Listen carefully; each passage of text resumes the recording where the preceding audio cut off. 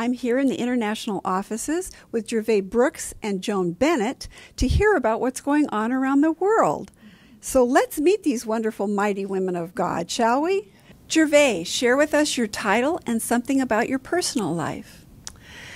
Hello, everyone. My title is Executive Director, International Field. And personal life, there's a lot to share. All of us could share a lot. But first of all, I'm married to a wonderful man. We've been married 49 years, and he's just come through an amazing, difficult time of fighting cancer, and he's doing very well. We feel like we've beat it, and I thank everyone for their prayers. And then personally, we have 3 children. 2 of them live locally, and 1 lives in heaven, and 9 grandchildren and 12 great-grandchildren. So we have lots of little ones in our family. Now, Joan, it's your turn. Share with us about your title and something personal about your life. Well, I serve as Director of Asia and the South Pacific regions for Aglow. I've been married to the same man for 52 years. We have 2 children and 3 grandchildren, and my favorite things to do is just be at home and do some sewing, relax, take walks, spend time with my grandchildren. We all love time with our grandchildren. Let's go back to you, Jervae.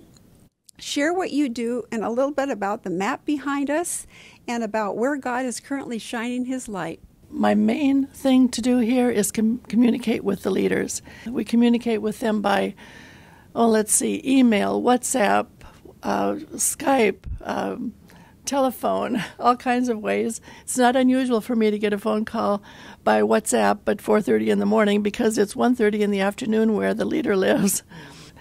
And with regard to the map, many of you have been here to see the map, and often Joan and I even come and stand before the map and say, where is this place we're talking about, and what are some ways we can advocate for those leaders or strategize for them, see where they're located. So it's a privilege to be here for them. And, you know, the map is changing all the time. As you've heard Jane talk about, whatever you see in the news is happening somewhere around the world in Aglow. And so lately we've heard a lot of news about Venezuela and the difficulties they're having there. Our leaders are suffering, and amidst their own suffering, they're reaching out to help others. There's a group in Florida that we have sent them some donation money, and they have purchased humanitarian aid supplies and gotten them, they were able to send them over to Venezuela, and those women passed them out to the people that need them. It was a wonderful thing. Also in the news, we've been hearing so much about Nigeria, and actually last Monday, the Monday night prayer call was about Nigeria. And Aglow in Nigeria is large and it's well established. They even have 4 national conferences every year in 4 areas of the country so that the women can safely travel to reach the national conference. It's just wonderful to be involved with all of this. It's a privilege to be here, to be involved with all of these women. I've been to many of their homes. Some of them have been to mine. And so we're not only Aglow leaders together, but we're friends. Thank you, Jervae. Doesn't that just enlarge your heart? You are part of this. You're part of what's happening. It's your gifts that are coming to Aglow that are helping to fund what is going on in the nations. And so thank you so much for what you are doing. And just so you know, we are just ordinary women, just like you are ordinary women, doing what God has called us to do. So Joan, now it's your turn. Would you please share with us about the Asia region and what's going on there? Well, I'm very excited about what's taking place in the Asia region. We're seeing the Aglow leaders rising up as champions and warriors in their nations, and I can see them coming into their true identity in Christ. Actually, I believe that God has been preparing them for what is coming in Asia.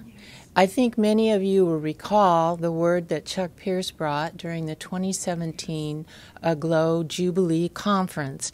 I'm here to say if you're from China, China will have a move of God. There will be a move of God in Vietnam. There will be a move of God in Malaysia. There will be moves of God throughout all of Asia this year, and there will be great conflict with those moves because it's time. Chuck prophesied about China, Malaysia, and Vietnam. Now we're seeing that word come to pass. I am really excited to tell you that Aglow Asia national leaders have actually gone on prayer journeys into Vietnam in 2018 and Malaysia just this year. Recently, we're seeing the fruit of those prayers coming forth. You see, Vietnam in particular, a group or a team just returned to Vietnam just this month, and they were able to establish 6 local fellowships throughout Vietnam. So the word that Chuck brought is truly coming to pass right now in Asia. And Aglow Asia is ready. They have been prepared for such a time as this. Thank you, Joan. Isn't that exciting to hear all that's going on around the world? And these are in nations in Asia where we aren't even able to share, but God is getting into these places. Aglow is getting into these places where many are never able to go. So thank you for what you're doing to help them to get there. Joan, you've recently been to a restricted nation. Tell us a little bit about what God's doing there. We took what we would call a very historic trip into this nation. No one from Aglow headquarters had been there for many, many years. When we arrived there, we found that 13 candlelights are glowing in that nation. It has continued on in spite of not a lot of visitations from leaders. I'm happy to tell you that we had a gathering of about 100 people. We taught on identity and we trained up some of the leaders. They were so hungry. And the Holy Spirit moved powerfully during our final session. We experienced a move of the Spirit that brought physical healings. We saw knees healed, stomach issues corrected, back problems healed, and emotional healings. What was so exciting to me is we saw deliverance from fear, anger, depression, and it was these things were replaced by joy and peace. One woman had never left her village in her entire life, but she left her village to come to this Aglow gathering, and she was touched as she came into her identity. I have to tell you, the Holy Spirit moved in a mighty way there, and the work is well established now. Yay. Isn't God good? I mean, don't you just want to shout hallelujah? It's like I feel like we need to have a worship service right here, don't you? Amen. So I'm just going to ask Jervae if she would share a little bit more about the length and the breadth of Aglow around the world. So Jervae, would you share a little more about that? Well, this map shows us the width, the height, and breadth. And they're in over 3,000 places around the world. God has spoken to the heart of someone, some woman or some man, now that we have men's groups as well, men of Issachar, spoken to their hearts, allowed them to know how to begin, and they began to pray. They found out who to connect with. And every one of these pins on this map has begun by God speaking to the heart of a woman or a man.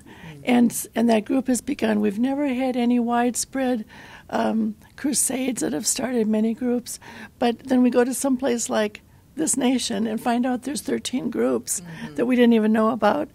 So Aglow is officially in 170 nations of the world, but we often say that we're probably in every nation. We just don't know it yet. So all around the world, Aglow is meeting, and you can. I love to look at some of the pins in the far off places, the far north of Canada, the far south of Argentina. It's everywhere, and in all 6 continents of the world.